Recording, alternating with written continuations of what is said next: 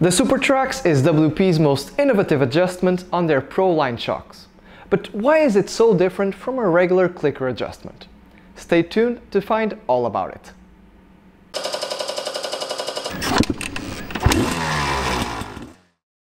Before starting to learn how this system works, I strongly recommend you to first take a look at the Offroad Engineered video that explains how a traditional shock works and how their adjustments affect its performance.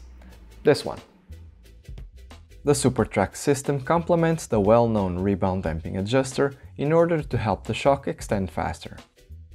According to WP, the Supertrax allows a faster rebound when it detects that the wheel is not in contact with the ground. The longer the back wheel is in contact with the ground, the more you can brake and the more you can accelerate. But how can it detect that there's no ground contact? Where are the sensors? Just kidding. It's far more simple than it seems. Let's take a look inside. The Supertrax system consists of an adjustable oil flow restrictor on the low-speed orifice that will open only when a certain oil pressure is reached. This restrictor is essentially a sleeve with holes that is preloaded by a spring, which in turn is connected to the TXN adjuster.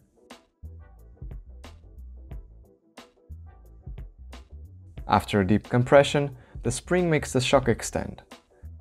The oil below the main piston is pushed through the low-speed orifice, but it is not enough to prevent the oil pressure from rising.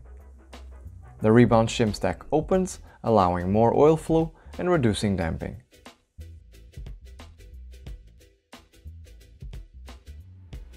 At this point, the wheel would take a certain time to reach the ground, since it would be limited by the oil flow going through the low-speed orifice and rebound shim stack, even if the pressure below the piston increases.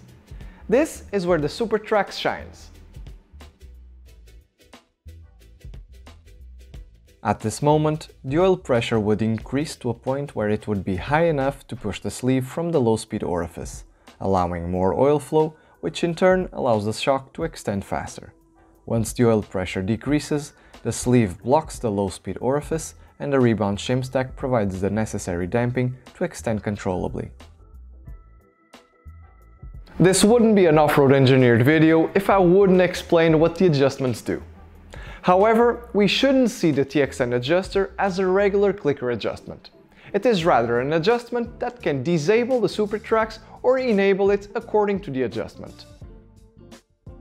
If the TXN adjuster is fully tightened, the spring will have too much preload to allow the sleeve to be pushed from the low-speed orifice. This will disable the Supertrax system and the shock will work as any other shock. The more you loosen the TXN adjuster, the less preload there is on the spring.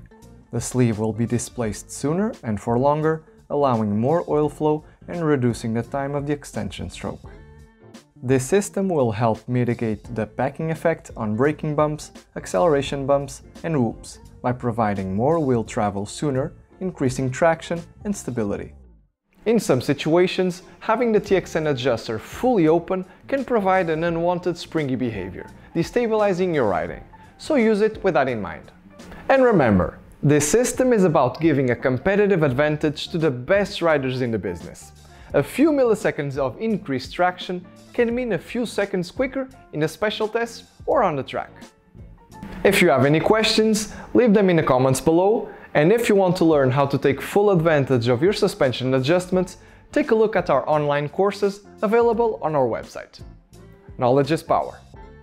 Thank you for watching and don't forget to subscribe.